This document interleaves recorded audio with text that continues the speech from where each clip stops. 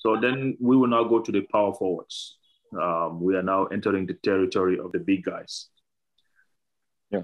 So the guy that I have as my number one power forward is Pachernoba of YMCA.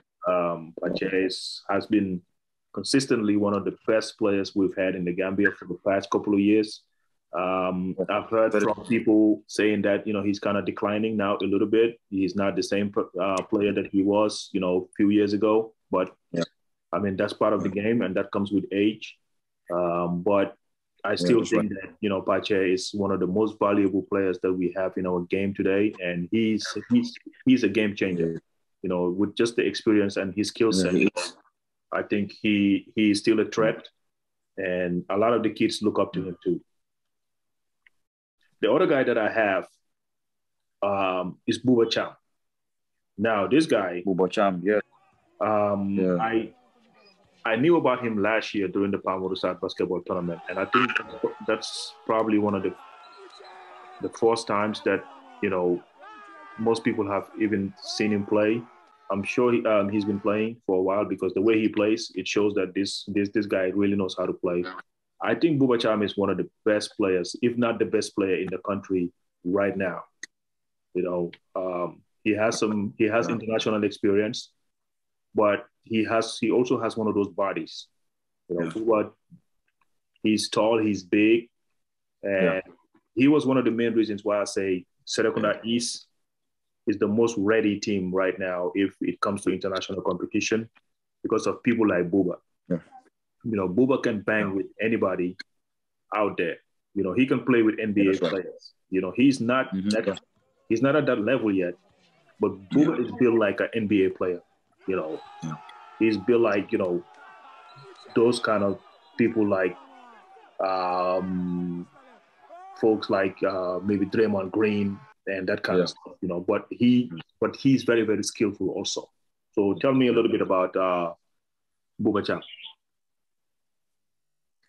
Yeah, but Buba plays with his heart. Yeah. He's always playing 100%. When Buba is on the floor, he gives it all out. Yeah. No backing out. Even if he's losing, he gives 100%. If he's winning, he gives 100%. That's what I like about him. He's so competitive. He's always putting his team first. He's a team player. He's always trying to find a way to make sure his team is winning. And I really respect that about him.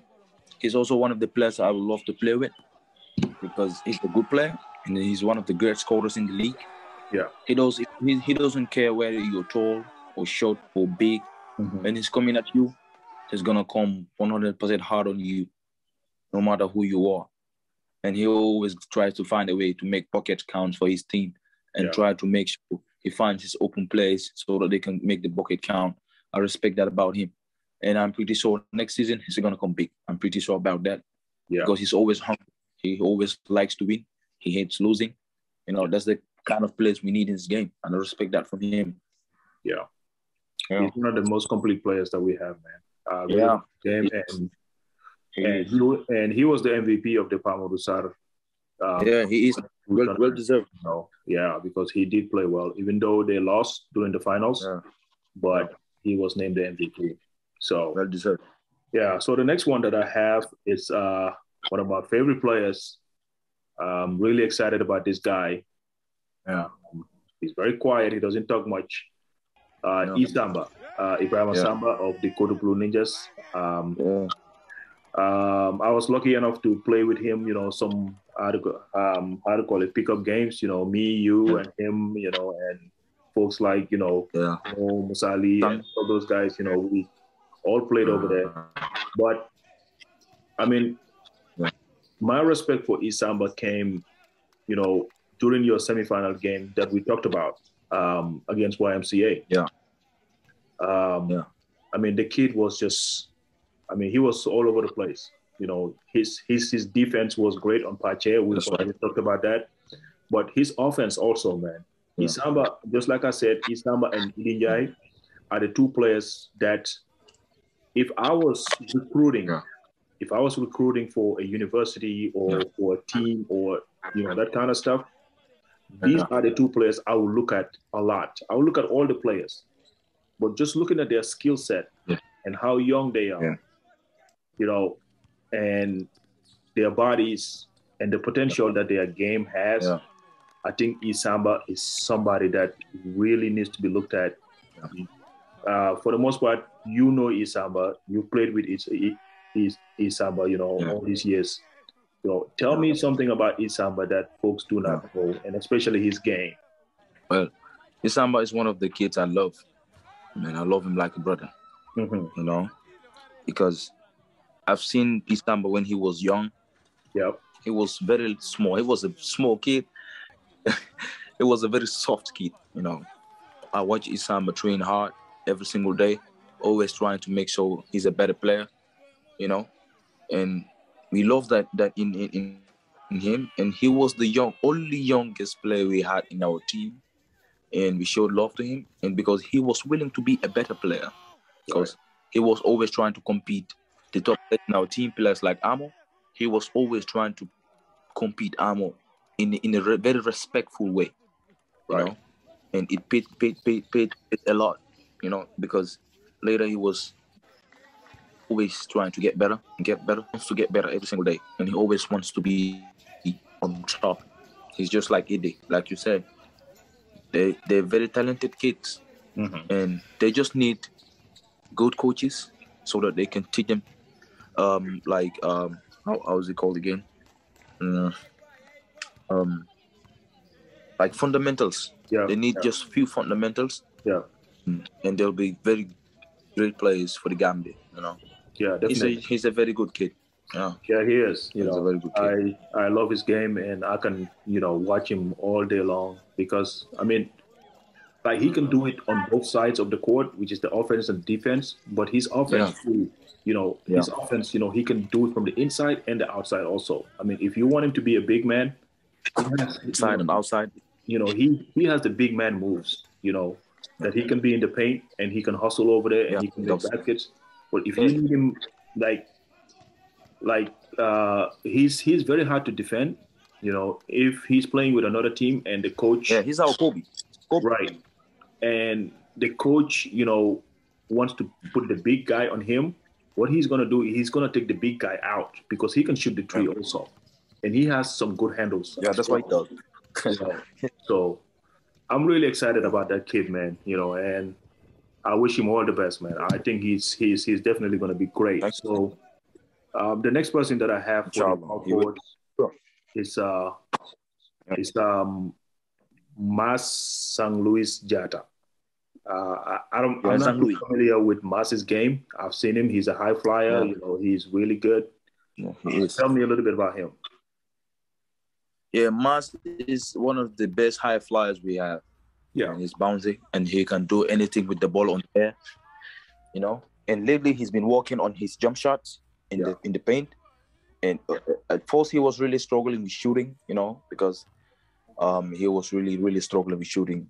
But recently he's been working hard on his shooting form, and his shots are getting better. He's taking more shots now than before, and he's making his shots. And he's still one of the best dunkers I've seen. And so he's a very good player.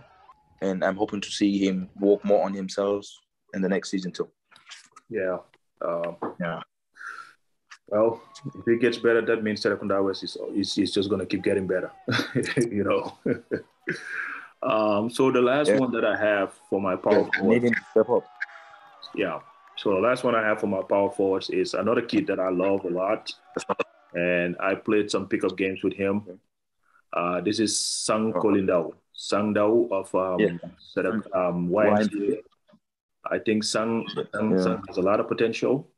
I would love to see more confidence from him. I would love to see him walk a little bit more on his body. He has a great body, man. The kid is about 6'8" or so, tall and lanky. But I think that you know, if he works a lot more on his game, I've seen that he has improved on his shots a lot. You know, he takes good mid-range shots, and I think that is something that's definitely going to help him a lot. I think he has a lot of room for improvement, but I think Sang has a lot of potential, and he's one of those. those young players that I'm really excited about. You know, I think this season has to be the time, or a season that Sang has to make a statement in the league and show everybody that he belongs and he can dominate. Tell me more about Sang. Yeah, like you said, like recently he's been working on his game, and now he's one of the power forwards who's very good at the paint when it comes to the mid-range shots. Yeah, you know, he said he's KD, and I look at him like KD because we've been playing this Ramadan game at Serukunda West. There was one night, oh man, Sang was lights out. Yeah. I don't know what came into him. He was more than a KD. Yeah, man. He was shooting defensively. He's been hard. He's working on. He's very good. You know, this is what I want to see. People trying to make themselves better. And Sang is really doing that. With the help of Dan, he's helping him, and he's a good kid. And I love the way he plays. And I'm pretty sure next season he's gonna be one of top 5 players in the league. Yeah, I'm really excited about Sang, man. You know, he's a good kid also.